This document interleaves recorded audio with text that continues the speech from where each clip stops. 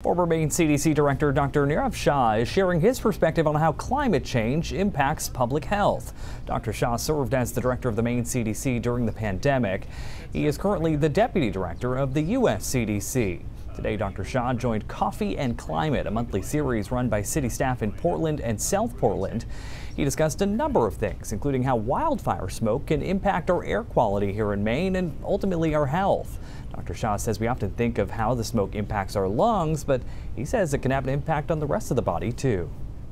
Sadly, the effects and the impacts of air pollution can damage just about every system in the body. They're incredibly difficult on the heart. They can even affect cognition, so on and so forth. And so as we learn more about what chronic repeated inhalation of wildfire smoke does, it raises the imperative to make sure we're taking control of that issue. Dr. Shah also talked about the rise in tick and mosquito-borne illnesses in New England. You can watch the full discussion on YouTube.